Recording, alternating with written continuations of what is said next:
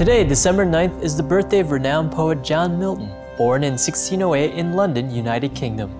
He is recognized by many as among the greatest of English poets. He was also an advocate for civil and religious rights.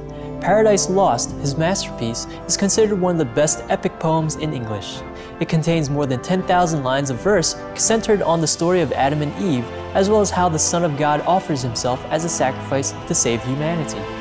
May the great works of brilliant writers such as John Milton continue to bring joy to appreciative readers for many generations to come.